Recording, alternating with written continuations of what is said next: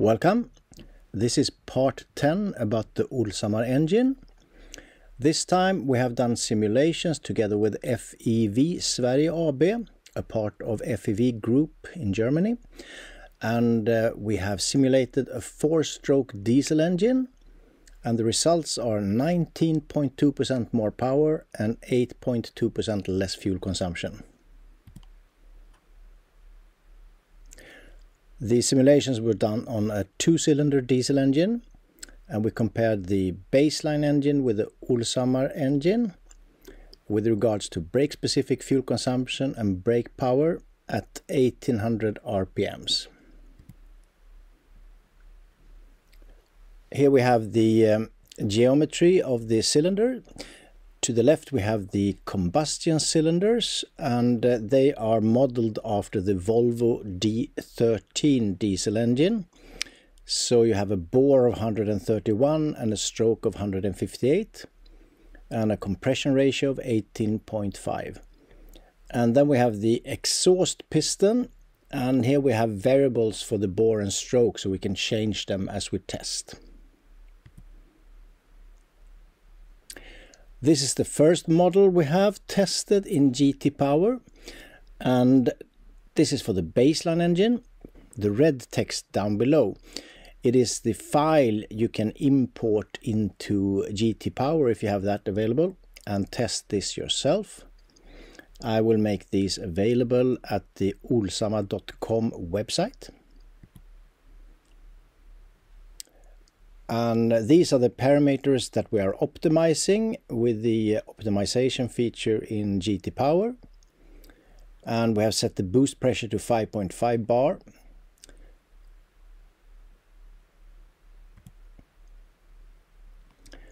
And here we can see that we have a target value in blue, and that is 5.5 bar, and the actual in red is reaching 5.5 bar and stabilizing.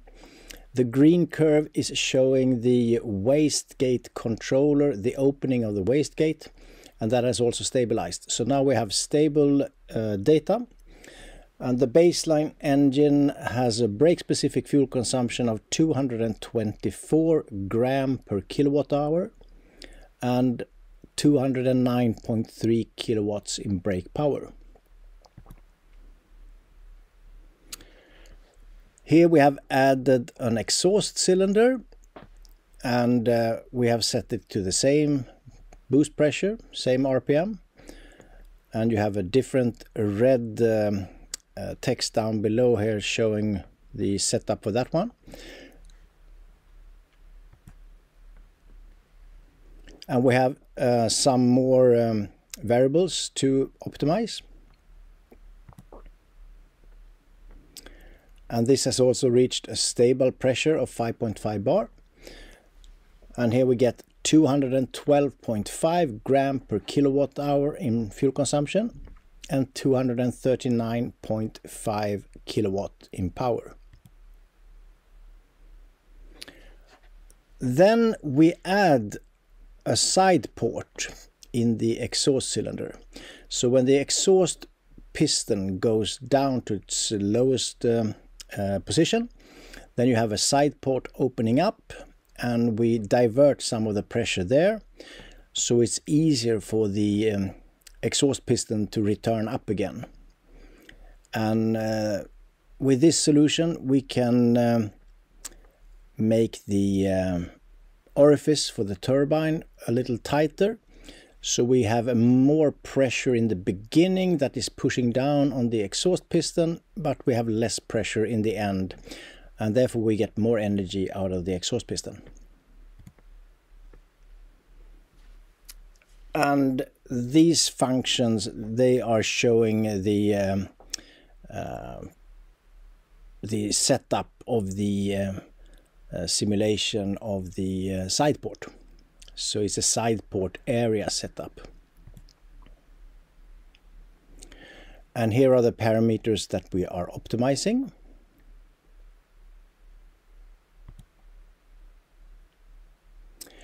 So here we have a rather complicated graph that is showing a comparison between the baseline and the two different Olshammar engines. And the red curve is the baseline engine, and you can see we have pulses coming out. This is the static pressure before the turbine, and they have a pressure of about 5.5 bar at the peak, and it goes down to 1 bar later on. And 1 bar is the same as atmospheric pressure, so it's no overpressure at all there. And then the blue curve is the one with the exhaust cylinder only. And the green curve is the one with the exhaust cylinder plus a side port.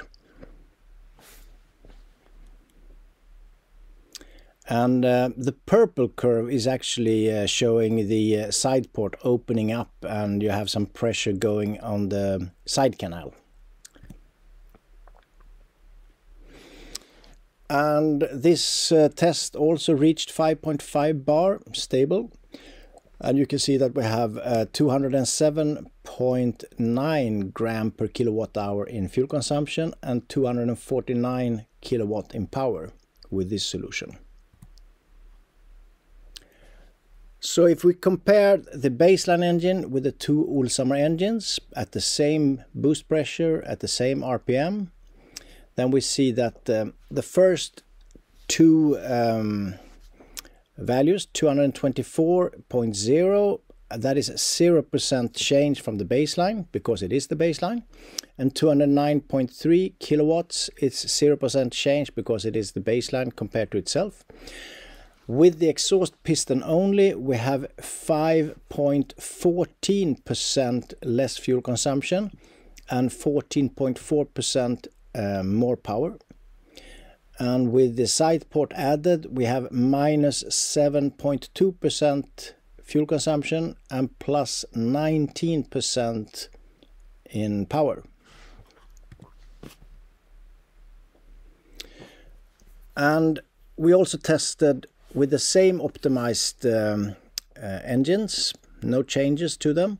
We changed the RPMs only from 800 to 2800 RPMs to see how they performed in comparison to each other. And on top we have the baseline engine, then we have the Olshammar engine with the exhaust piston only, and we have the Olshammar engine with both exhaust piston and side port. And compared to itself, the baseline engine, we have the delta brake specific fuel consumption, and delta brake power is always 0 because you compare to itself.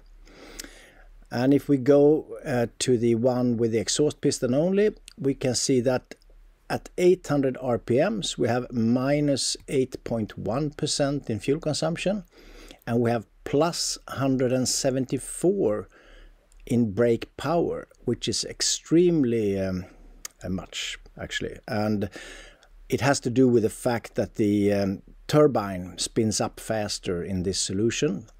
So for the baseline engine we haven't had the turbine spinning up yet, and we can see that the next step at 1300 RPMs, there you have a very little difference in power, only 4.7% power difference. So the baseline engine has also spun up its turbine. But then at 1800 RPM, 2300 RPMs and 2800 RPMs, we have about 14% more power in all those solutions, and about 4 or 5% less fuel consumption as well. And with the side port added, we have about 8% less fuel consumption at the lowest RPM, and 7.2% at 1800 RPMs, and around 5-6% for the other RPMs.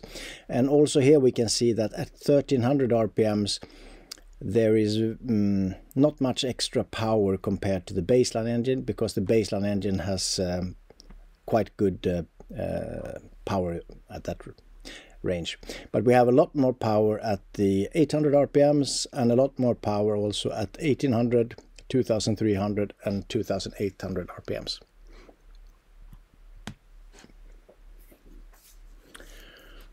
So then we also wanted to test at lower pressure. So here we set the boost pressure to 3.5 instead of the 5.5 bar as we tested before. And this is for 1800 RPMs only. And we have kept all parameters as the same optimization as before, but we did adjust the turbine orifice. And here we can see that if we compare these to each other, we can see at the 3.5 bar with the exhaust piston we have minus 4.8% in fuel consumption and plus 14.8% in power. And with the side port added we have minus 6.4% in fuel consumption and 18.9% added in power. And then we lowered the pressure to 2.5 bar and did the same test. And here we can see that we have 3.17% less fuel consumption with the exhaust piston and 13.3% more power. And with side port added we have 4% less fuel consumption and 16% more power. So here is a summary of all this data. It's the same as we talked about before, so this is just a summary.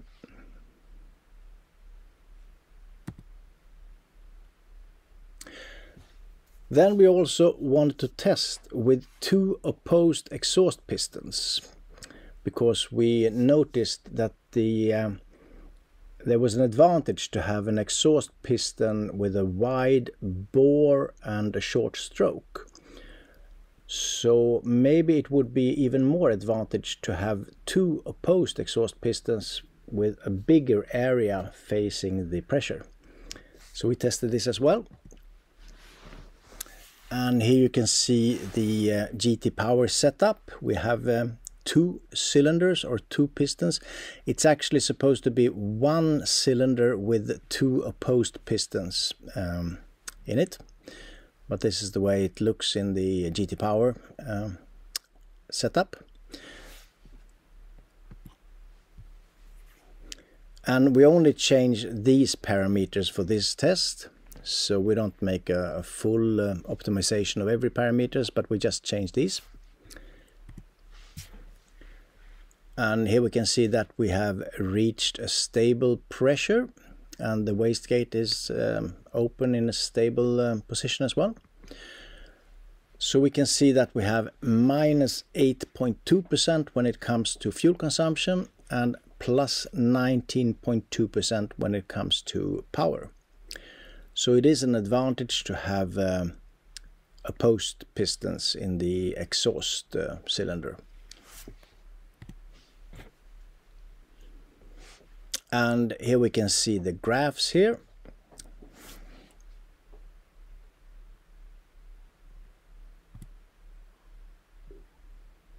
And then we tested the same with the different RPMs from 800 to 2800 RPMs.